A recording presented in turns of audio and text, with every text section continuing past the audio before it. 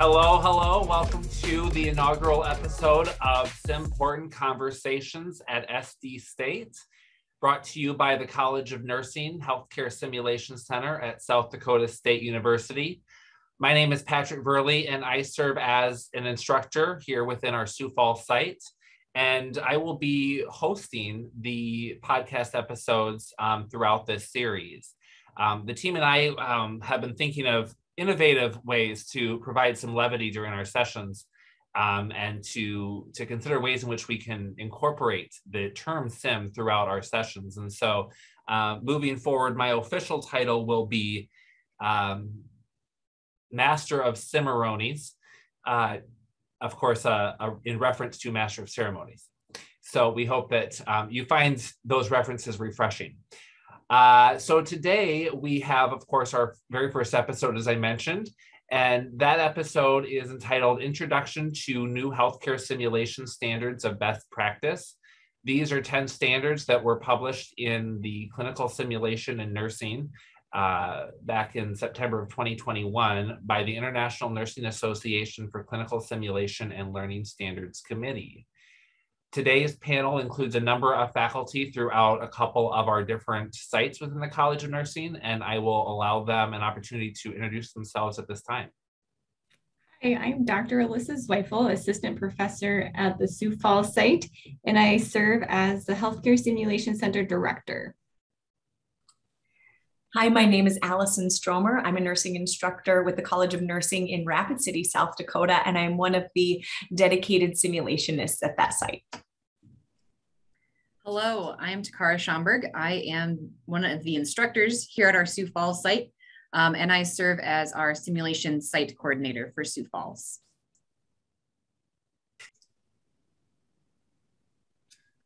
Okay, so as we had mentioned, this first episode, we're going to be really unpacking and looking at each one of the 10 standards for simulation, and the panel here will be discussing and elaborating on each of those and what that means.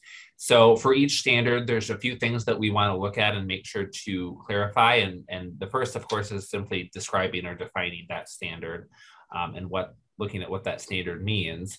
And then looking at what have we been doing here within the College of Nursing to meet that standard already, because of course we've already in the past been doing some really neat things to support our achievement of these standards, but then also looking forward into what are the innovations that we're going to be incorporating moving forward to better support our standard achievement.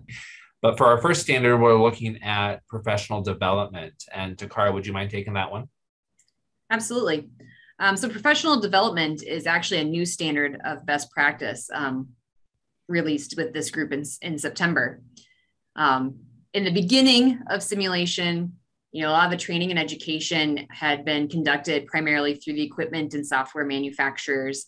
Here at SDState, we held a strong standard of training our simulationists with the Washington Sim modules and making sure they had a good, solid understanding of simulation as an education modality and our best practices in following the standards of debriefing.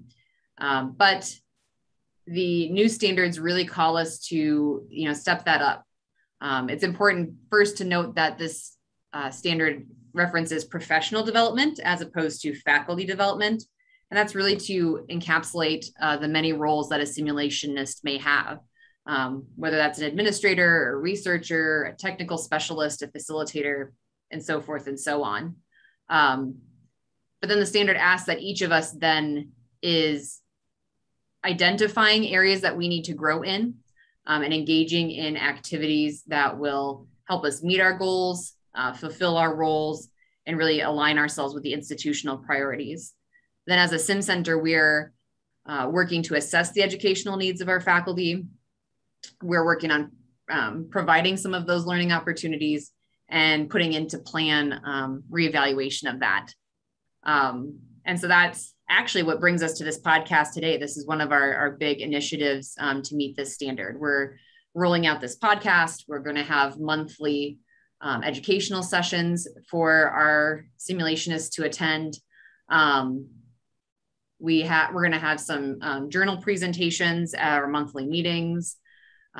We just have a lot going on to meet this new standard. It's really exciting for us. Yeah, thank you, Takara. So I think one of the challenges that we face often with nursing students is really getting them to appreciate simulation as a really important strategy, right? Because it's kind of this narrative of simulation isn't real. This isn't that important. It's not as beneficial as working with a real patient in a real hospital. And I think one of the ways that we overcome that barrier is by making sure that the simulation facilitators themselves appreciate the important role that it plays, so that we can showcase that for students and get their buy-in.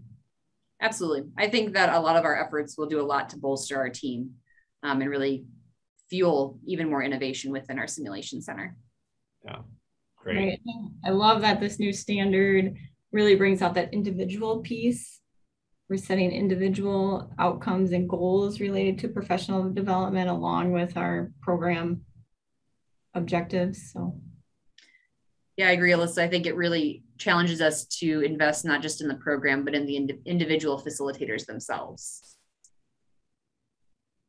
Yeah, I think about how, in my limited training within simulation, I recall the computer modules that you completed. And to me, it was very akin to kind of the mandatory training that you completed any job for like an active shooter or sexual harassment, right? It's this sort of very repetitive, monotonous thing that you need to do to check off your checklist. And what the College of Nursing, of course, is doing is trying to really move beyond just that obligatory training module you complete, but this is actually something that calls for continuing professional development, continued research and learning lifelong for faculty.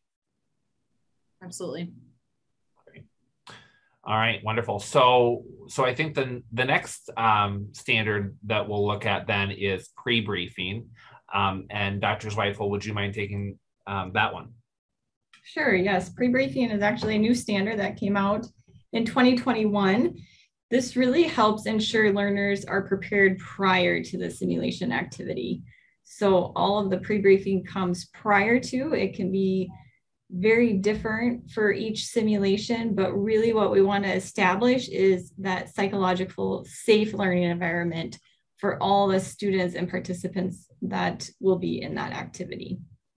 So some of the pre-briefing might include background information. Most of our students do some type of prep related to the specific topic, whether it's reading in their textbook, looking at a specific diagnosis, maybe looking up medications. That all comes in that prep work. Some of our simulations have then a quiz just to enhance that piece of, did the students really do their prep work? What is their pre-knowledge coming into the simulation? And then the rest of pre-briefing really is that reviewing our objectives for the simulation, instructions for the day, describing roles and guidelines that our students would play, and then giving that initial nursing report so they have a starting point. The other really important part that we need to incorporate into that pre-briefing is orientating to the equipment. So we have a lot of different equipment here at SDState. Depending on the simulation, we will use different equipment. So when students start in that pre-briefing phase, we need to remind them, show them, and give them that quick brief orientation so that they know what to expect from the simulated environment and what they can and can't do for that patient during that simulation. Good, thank you, Alyssa. So, I know that this is a discussion specific to simulation, but I think about, as I hear you talking, how a lot of the points that you make are really relatable to different types of pedagogy outside of the simulation lab even. And so I think about even in the classroom or in a clinical rotation, the importance of having that initial interaction with the students to not only discuss the logistic pieces that you mentioned, like the different pieces of technology and such, but also just to set expectations for the students. So as you mentioned, so that they know what to expect, and let them know what your expectations are of them as well. Right. And the other important part is, depending on the student's level, it changes how much prep they do and how much pre-briefing they get. So our first semester students, we do a lot more detail on those pieces, where our fifth semester students should have the ability to jump in to a scenario and take care of a patient with less prep and less report. So we stage all of our simulations related to the learning level too. Well, and that's an inherent benefit with simulation, right? That you don't get with your more traditional clinical rotation. You can't uniquely tailor the complexity or the acuity of a patient necessarily to the learner level. And of course, with simulation, you're able to control some of those variables much more effectively than you would to best support their success and their learning. So I think that's always, as we look at, why do we care about simulation, and why is it considered so valuable, that represents one of a menu of many different benefits, I would say. All right, so we talked about pre-briefing then. So of course, that's kind of before the simulation session. Right now, we're going to look at inter-simulation, if you will, or what's happening during that simulation experience with the facilitation standard. Allyson, would you mind taking that one? Yeah, thanks, Patrick. So when we talk about facilitation of simulation, we're really thinking about the implementation and carrying out those activities and helping the learners to meet their learning outcomes. And so the facilitator is the person who helps the students and guides them through some of those processes. And so we're really working to support teamwork among the participants. There's a variety of learning outcomes very specific to each simulation that help them to do that. And so one of the things we look at is teamwork among participants. We want to make sure that we're helping the students to understand learning outcomes. So before we start a simulation, before we give any sort of context or background to the specific sim, we go through learning outcomes with the students, with the learners, helping them to understand where are we trying to get with the simulation for that particular day. And then plan development to meet outcomes as well. That's another role that a facilitator would take on. So we guide learners through those processes as facilitators of simulation. We certainly, as our professional role, when we talk about professional development, we speak back to some of the things that Takara spoke to in relationship to that pursuit of continuing education related to simulation-based experiences and the process. And then certainly something else that we're expected to do is seek assessment from, maybe from Dr. Zweifel. She will come and watch us do a simulation, carry out a simulation as a facilitator, and give us feedback in relationship to where can we work to improve our practice a little bit? Where can we help students to meet outcomes in a more meaningful manner? And then certainly that identification of goals that we all have is a new process that we're coming to recognize with these new standards. So a part of our role in the simulation itself, as you said, that intra-simulation piece, when we talk about pre-brief and debrief in the simulation itself, we're really trying to help to support development of learner skills, including things like critical thinking, clinical judgment, and really getting that application piece of knowledge that they gain in a theory course into a practical setting. And we mentioned earlier in this conversation about students recognizing the value of simulation as a valid and reliable way to interact with a patient, quote unquote, that is maybe a standardized patient that's maybe an actor and has lines to carry out, or with mannequin. So that's a part of what the facilitators were do. And as we've mentioned already to this point, that initial education using educational modules that we all have sort of that springboard into what simulation is. We all do that to make sure we have that initial start. And recognizing that the skill set is quite extensive. And as our professional development continues on based on these new standards, I'm sure there will be more and more things that come out in our standards to help us to make sure that we're meeting those things. Dr. Zweifel talked about preparation activities like prep work and quizzes, and it's very dependent on student level. We always talk about discussion of ground rules and, give the students a description of the simulation-based experience and help them to remember that, this is a safe space to make mistakes, to learn from those mistakes. And then we give them that opportunity with our debriefing model, we'll talk about that here shortly, to help them learn about what's going on and what is their thought process in that reflective debrief.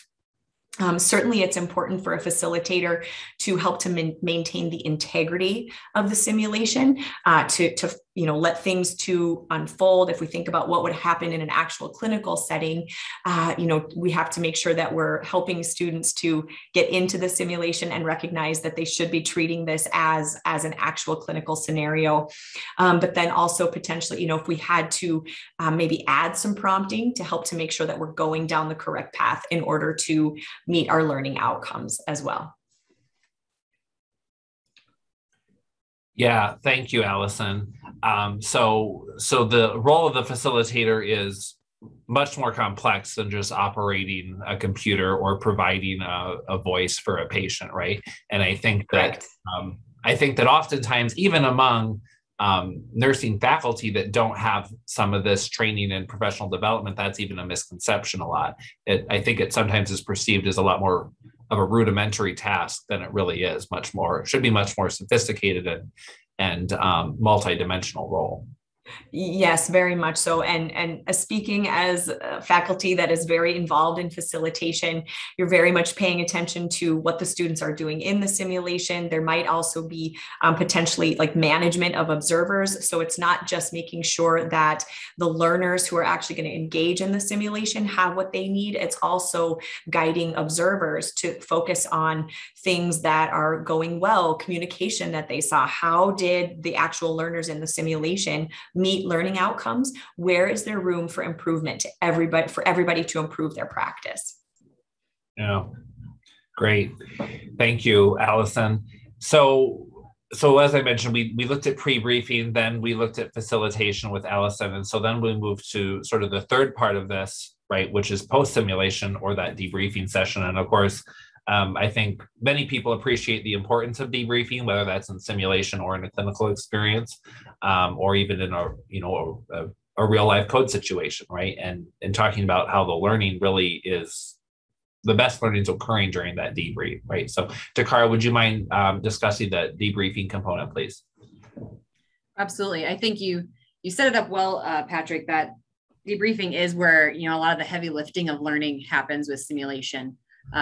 There is often this idea with students that it's in the hands-on, it's in the starting of lines and in the assessing of the patient, which is certainly important. But what we find often is when they're in that scenario, they have such high feelings and high anxiety that sometimes, the critical thinking parts, the nursing process parts are maybe not as well engaged in the moment.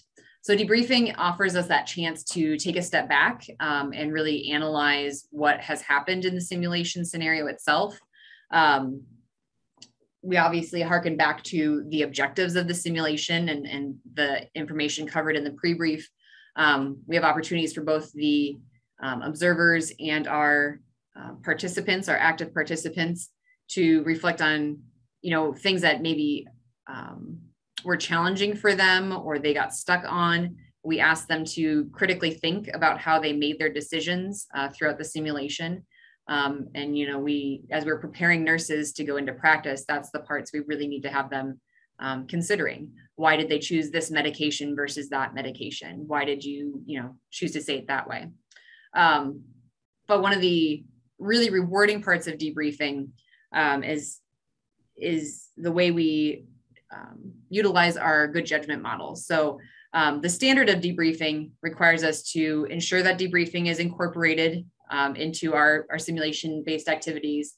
It's consciously constructed, designed, facilitated by someone who's competent in debriefing. And as we spoke earlier, we certainly have that standard present in our program. It's going to promote self, team, and/or systems analysis while they're reflecting on how the session unfolded.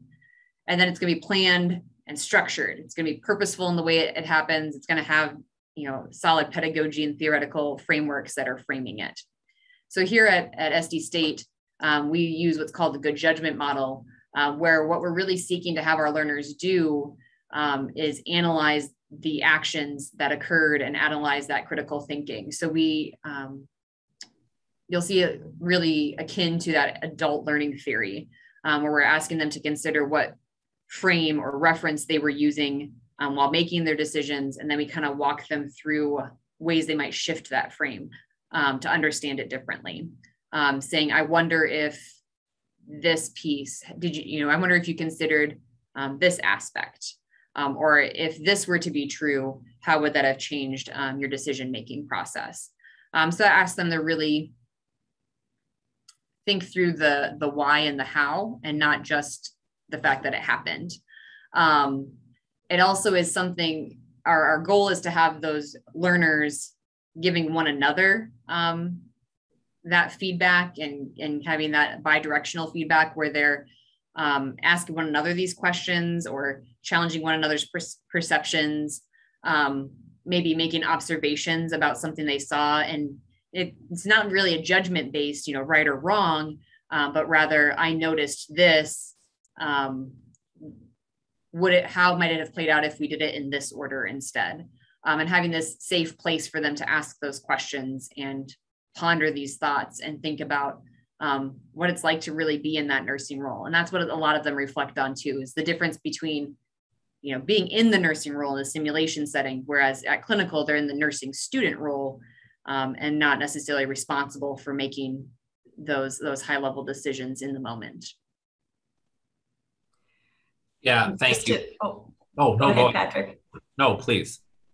I was just gonna, sorry about that, dovetail off what was Takara was saying about, with the debriefing process, and then it just kind of fits very nicely talking about the facilitator process as well, because the facilitator is really meant to be the guide through the conversation. As a facilitator, it's not our role to stand up and talk about content and deliver content, and it's really the idea to get the students to reflect and bounce ideas off of each other, and just to sort of ask maybe some of those more prompting questions, as Takara was saying, like, oh, I observed that. How would that have changed if, just to get them to kind of thinking about some of those things. And students have come to know that we will always ask them to talk about how they feel right after the simulation. Takara has a wonderful feeling wheel that's very colorful, and it has all these different emotions on it. And it takes some time for students to get comfortable with sort of analyzing and identifying, how do I feel after that simulation? But as you can imagine, some of our simulations are maybe less emotionally charged, but then certainly there are others of them that do bring out feelings that students maybe didn't even recognize they had until they were really asked to identify them. I think, Allyson, with that, one of the important parts of that feelings reflection is the chance to think about how their feelings might have impacted the care provided. So if they identify that they were highly anxious or a particular thing, triggered a high emotional state, that perhaps altered the way they communicated or altered the way they made their decisions from there on out. And so then we have the opportunity to once again walk them through kind of troubleshoot what to do when those things happen, kind of letting them know that it is normal to have feelings when you're giving care, and you will have, high feeling situations in your clinical practice as well. But how can we gain those skills to process those feelings and still give excellent care to our patients? Oh, and I wanted to highlight as well, Patrick, that debriefing is one of our standards that our simulationists have really highlighted as something they would like to continue to grow in. So it's interesting to me, that's one of the standards I think that our program has been so good about pursuing education for, but it's the one that we continue to really want to excel in. I think because it has such an impact on, the learning that the students walk away with.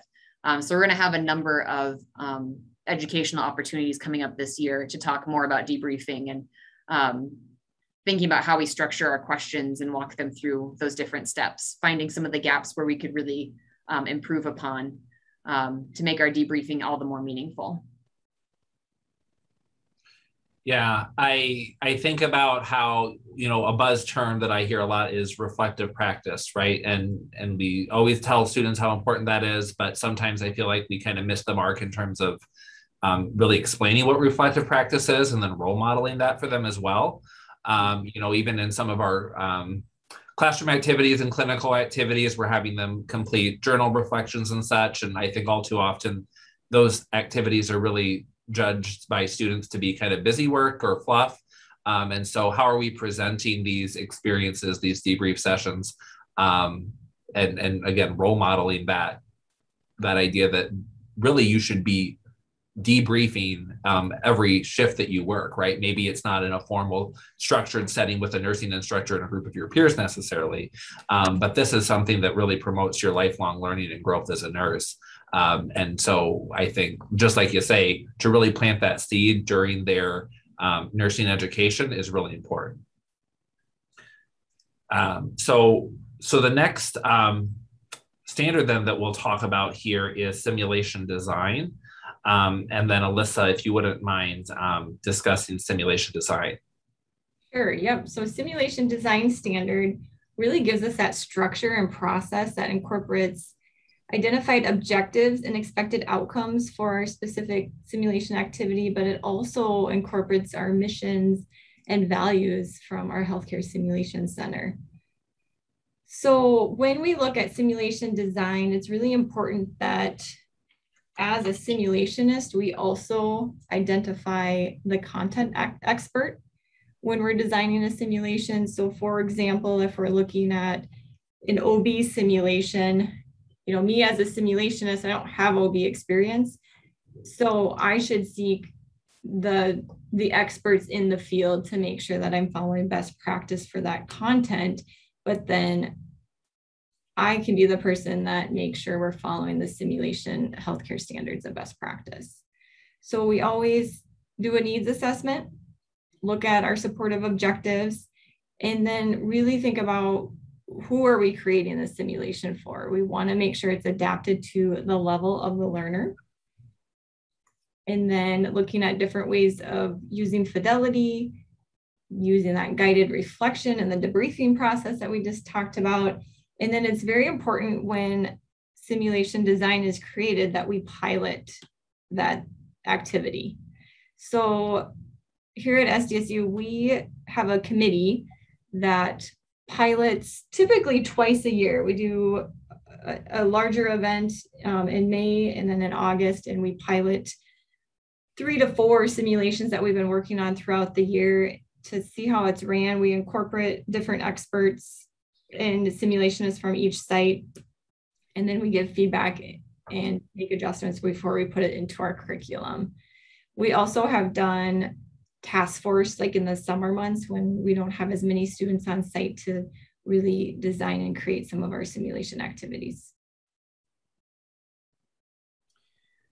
Thank you, Alyssa. So when you use the term simulationist, just to clarify for anyone who maybe isn't familiar with that term, would a simulationist be, anyone who is involved in the simulation, including a debriefer, including a facilitator?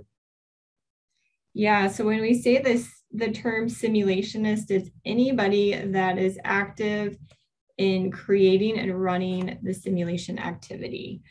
So it's the instructor that's maybe playing the role of the facilitator, the simulation technologist or operations specialist that's running the computer. It might also incorporate somebody that's playing a standardized patient role.